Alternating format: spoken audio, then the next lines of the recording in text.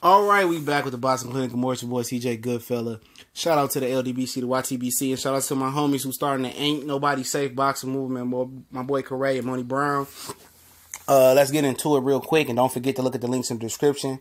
Follow us on Twitter, Instagram, Facebook. We're gonna have all the platforms popping, just like I do YouTube and Facebook. So I'm gonna get real in depth with Twitter as well. And we've been active as hell today, and we continue to be active. We squeezing this breaking news in. Keith Thurman has been given up his WBC title. He's vacated it. He will become basically the interim champion, and Danny Garcia and Shawn Porter have been ordered to fight for that real full WBC title.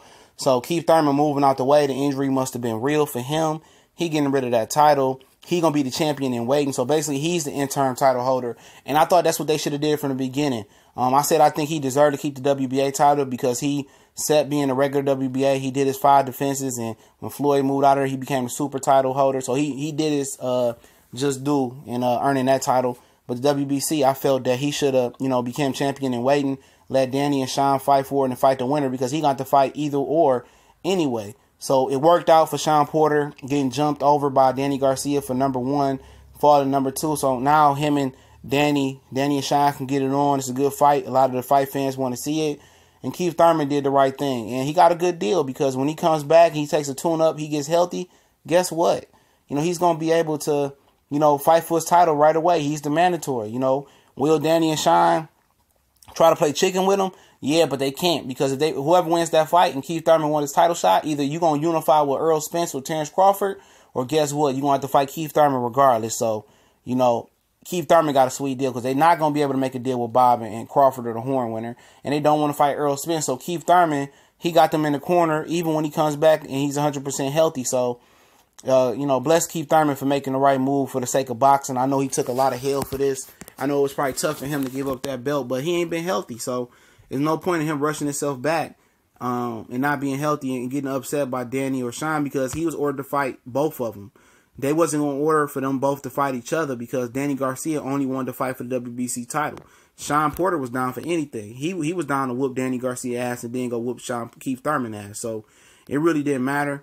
But Keith Thurman's still going to get his shot, and he's still going to be top dog when he come home, come off injury, excuse me. But, I'm happy that this came down this way if these rumors are true, and I believe they are true. I'm seeing them all over the place.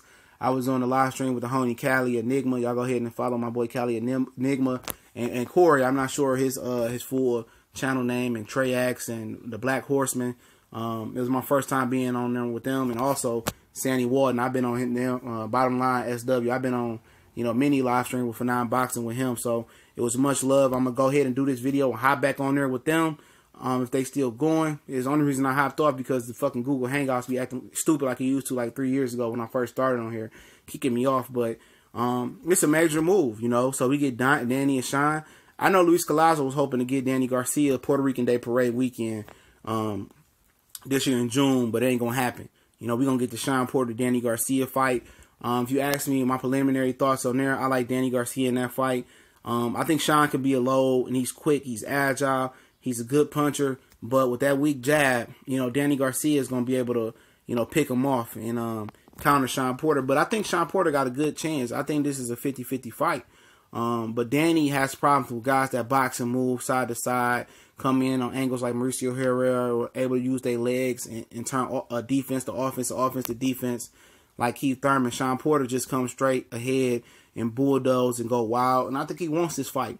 I think he wants to destroy Danny Garcia. And I think for a counterpuncher that's good at distance and timing, for Danny Garcia, I think that's good. Somebody that's over-aggressive, that leaves themselves open, and Danny is able to see things in slow motion and able to counter guys and hit guys in between the punches. So I think it's a good fight. I think it's a 50-50 fight. I kind of, a little bit medium, I won't say heavy, favor Danny Garcia. And I have from day one. That's just my opinion on that. A lot of people probably won't agree. They say Shawn is probably going to be that guy.